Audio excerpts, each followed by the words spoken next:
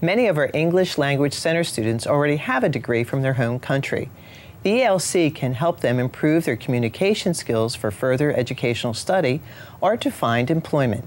One success story is pediatrics ICU nurse Andrea Alegria Roa. Andrea had already completed her bachelor's degree in nursing in Chile before moving to the United States. At first, I got the flyer through the mailbox, and then I realized that I wanted to take classes. At that time, I took ESL classes. So I took like 2 classes, but then I decided that I really need to learn English very well because I needed to pursue my life and my career here.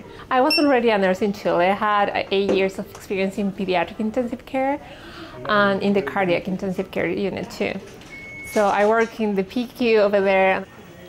In order to sit for the Maryland Board of Nursing licensure exam, Andrea would need to pass the TOEFL, which stands for the Test of English as a Foreign Language exam.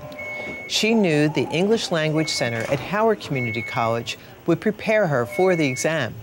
It was perfect. At the beginning, I was very afraid because even though I learned English in Chile, I took a year of English in Chile, when I came here, I realized that that English wasn't that good, especially for the communication skills. So I decided to enroll, and I really liked the program.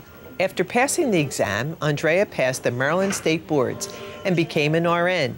Her journey has ended at exactly the place she wanted, the pediatrics ICU, but not in Chile, instead at the University of Maryland Children's Hospital.